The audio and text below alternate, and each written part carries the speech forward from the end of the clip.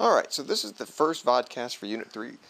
In this unit we're going to look at stars. We're going to specifically look at what makes a star. Alright, instead of just a big ball of gas. How long do they live? How do they die? Why do they seem to burn? Alright, and all kinds of questions that and things that you want to study, like black holes, supernova, and things like that. Alright. But first off, we need to really look at some basics and do a little quick review. For example, how do stars form? Alright, we actually went over this at the end of the last unit too, with how planets and solar systems form. So you should know a little bit about this. For example, as a review, it comes from nebula, and nebula are those really big clouds of gas of hydrogen and helium. Alright, and eventually something causes those to collapse. But let me just show you some quick pictures. We discussed the Eagle Nebula and those pillars of creations. There's the California Nebula. There's the Red Rectangular Nebula. There's the Witch Head Nebula. Right. But those are just big balls of gas, hydrogen and helium with some dust mixed in there. The question is, how do you get that into a star? Right. First thing, something has to cause it to collapse. Gravity, once it begins to collapse, gravity is going to cause it to get smaller and smaller. It's going to begin to spin just like a skater, and as that skater brings in their arms, they're going to spin faster and faster until eventually it's a dense central ball of gas. That's where the sun's going to be, and that thin disk around it where the planets are. We're not going to be interested in the planets anymore. We're just looking at that big ball of gas. Now, when does that big ball of gas stop being a big ball of gas and actually turn into a star? What happens in that big ball of gas? Alright, it becomes denser and denser, and as the pressure increases, alright, because gravity is squeezing that ball of gas tighter and tighter, it's also getting hotter. Alright, and as the temperature increases, alright, it begins to get hotter and hotter. Right now it's known as a protostar, and it'll reach 1,000,000 degrees Kelvin, 2 million, 3 million, and it reaches a certain point when its nuclear furnace kicks on and something called nuclear fusion starts to occur.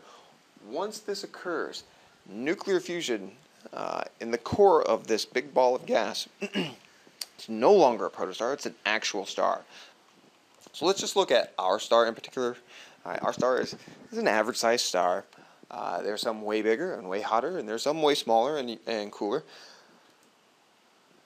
But let's just compare, the mass and the size and the density of our sun. The things that we can actually start to wrap our minds around. First off, take our sun, and it's 109 times the diameter. All right. You've started in the 2 labs we've done so far with scale, with the Plato model. You saw that that the Earth is 4 or 5 times diameter of the Moon. But if you were to take the Sun and put it on that Plato scale, like you guys saw when we measured and calculated out the size of the Sun, it would require a ball of Plato that is about 5 meters wide. So that's a little over 16, 17 feet. I don't have that much Plato. So that's a really big star. All right. And you could fit approximately 1 million Earths. So basically I would need 1,000,000 cans of Play-Doh to make a ball that big. Right? It's way bigger than the Earth. It's got 99% of all the mass in the solar system. Only thing that comes close is Jupiter. That's less than 1%. Right? If you were to go to the center of the sun, right, the density is 1.5 times 10 to the 5th kilograms per cubic meter, which does not mean a lot. But one of the most dense substances we have here on Earth is lead. All right, and if you were to compare the density of the sun at the center, this isn't the outer parts, just the center, that would be about 13 times denser than lead. This is a very dense central region. To give you an idea how much that would be, take 2 dice, all right, from the center of the sun, and they would both weigh 2 pounds. All right, those are some. It's a very, very dense region.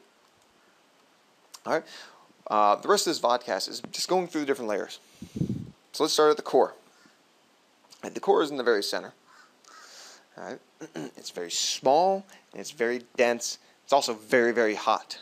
All right. Again, it's 13 times denser than lead. And when we're talking about how hot, we know nuclear fusion requires at least 10 million degrees Kelvin. That's the magic number here. So it's definitely over 1 million Kelvin. It's closer probably to about 11 or 12 million degrees. All right, so it's very hot. And in fact, as it gets older, that core will actually get hotter. And it's not really a gas. Right? It started off as a big ball of gas, but it's actually the fourth state of matter known as a plasma. Now, plasma is kind of like a gas. All right, but what happens is it's so hot that the outer shell of electrons, the valence electrons, have actually been knocked off, and you're really left with just a positive nucleus. All right, because it's hydrogen and helium. All right, that's what plasma is. And again, it's where nuclear fusion, not fission, but nuclear fusion. All right, nuclear fusion is what powers our most destructive hydrogen bombs.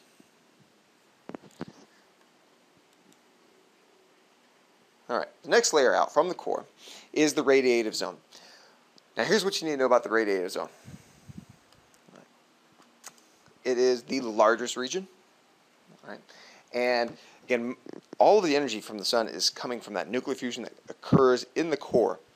Well, that energy has to get out, and in this region of the sun, it's transferred through radiation, all right? The transfer of light, all right? One photon to the next. If you sit outside with a black t-shirt, you notice that the sunlight hits that black t-shirt, absorbs, and you get hotter. All right, that's because the sun is transferring its radiation through, its energy through radiation. Right? That's pretty much it. That's all I really want you guys to know there. We'll do some activities so you can visualize what's going on here. But for now, let's move on to the next layer. All right, so now we're in the convective zone. All right, the convective zone is where convection occurs. All right, you should remember this from when we studied plate tectonics and the layers of the Earth. Convection cells, when you have those hot, less dense fluids rising and the cooler, denser ones sinking. This is how heat's transferred, or energy is transferred, in this part of the sun. All right, things rising because they're hot and they're less dense, things sinking because they're cold and dense. And we can see this through its effect on the layer above it. All right, the layer above it is the surface of the sun, known as the photosphere. But these rising and sinking actually show up as granulation. All right, the light spots are the spots rising up, and the darker spots are the parts sinking back down. These last about 10, 20 minutes, each of these granulations, and it kind of makes the sun's surface look like it's boiling. All right, next layer. All right, we're going to hit the next layer of the sun's surface and all the layers of the atmosphere here at once. So let's look at the photosphere. Again, the photosphere is the part that we actually see. In a few days, I'll actually bring in a telescope and we'll look at that surface of the sun and study if there's anything there. Sometimes you can see features like sunspots or granulation or things coming off the surface. But the photosphere is just basically the visible surface. It's what we see. This is where light from the sun leaves and, for the most part, travels through its atmosphere to us.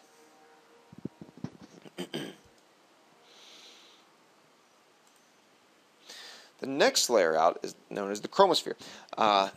Now, your book talks about these large spicules that come out of it. That's fine.